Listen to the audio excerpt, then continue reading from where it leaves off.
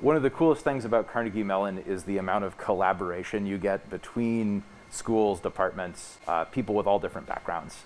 One of the ways that I think is cool to foster that collaboration is to just bring people together to work on some little projects over the course of a week, and I call that a jam. In this jam, we were bringing together fabric and sound. So we have folks here who are experts on sound design, sound synthesis, sound engineering, and folks who are expert on textiles and robotics. And everybody is working together, learning new things, generally trying to create in this limited format. And we look for participants who are actually willing to put in at least 3 days on the jam. We don't want people to just drop in and then drop back out. We want people to be able to dedicate their time, because I find that produces the best kind of results. But unlike, say, a hackathon, we're not working in specific teams, we're collaborating, and there's no contest here. It's about co-creating.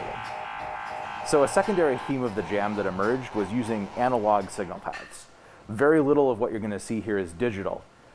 Almost always the sound is being processed and generated by analog circuitry exclusively, possibly post-processed digitally or sequenced digitally. But it's something that not a lot of us actually had experience doing, and we wanted to learn more about. The projects we actually ended up gelling around: piezo sensed fabric drum. We made a photosensor-based playable fabric instrument, which I think we're calling the fabric accordion. We produced a resistively sensed synth controller.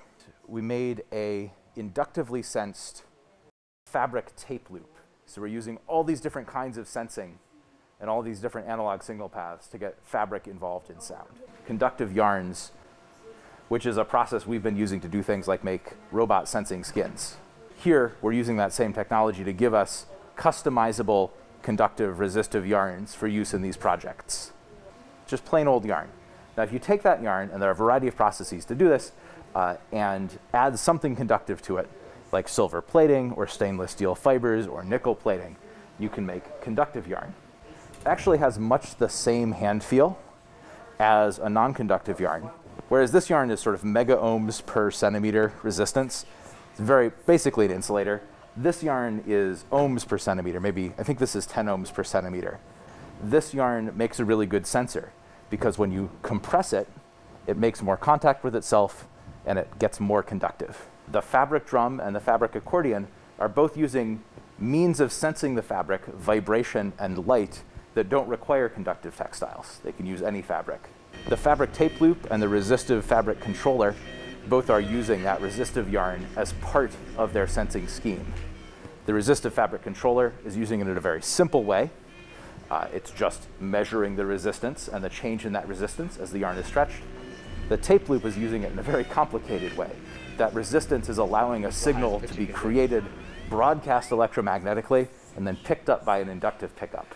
I'm a second-year master student in RI and also incoming PhD. So this is our small project based on this lab jam. So it's called Sound. We have a fabric drum. So like the whole surface is a drum. And then once we strike on it or slide on it or just a little gentle touch on it, it will make some different sounds based on the different touching pattern. We have a piezoelectric sensor behind this Sound.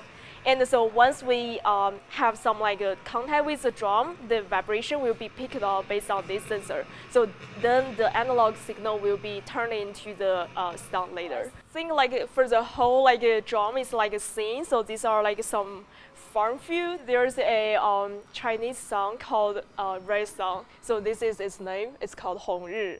You have a fabric tape loop that has conductive parts, the gray parts, and non-conductive parts, the purple parts, running over more conductive fabric, which are running a signal from an oscillator. When the conductive fabric, the gray parts, meets this kind of fabric reed head, the signal from here is broadcast into these conductive squares, which is then picked up by this inductive sensor and amplified and sent to the speakers.